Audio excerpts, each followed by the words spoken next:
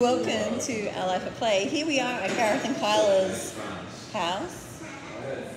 We're going to read Pig the Star. Read it. Okay, here we go.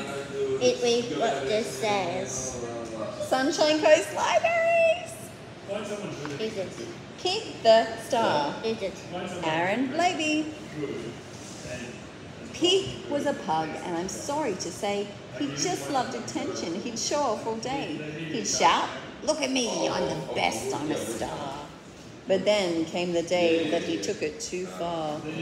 There's a star behind us, look out. Yes, Trevor and Pig had a big photo shoot. They wore little costumes and they looked really cute. Isn't this fun? Giggled Trevor with glee. But Pig pushed right past him and yelled, "Look at me! Aren't I just fabulous? Aren't I divine? Now back off, Salami. These costumes are mine." Love the Pig the Pug book. The which one? I think they're hilarious. There's a whole heap of them. Yes, Pig ruled the photos. He hogged every shot. He whispered, "Trevor, I'm hot and you're not." And under the lights, as the camera went snap, Pig felt like a rock star and started to rap. "Yo, I'm a star. Yeah, dog, I'm the best. Now get me a donut, you sausage-shaped pest."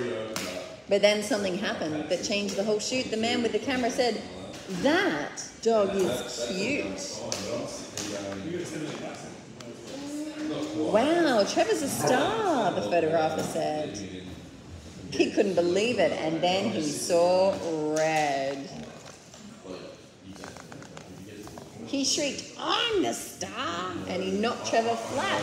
But Trevor bumped his rocket, and the rocket went splat.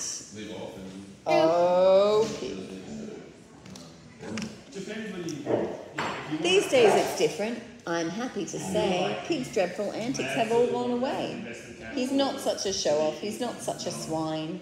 Although it annoys him, he lets Trevor shine. The end.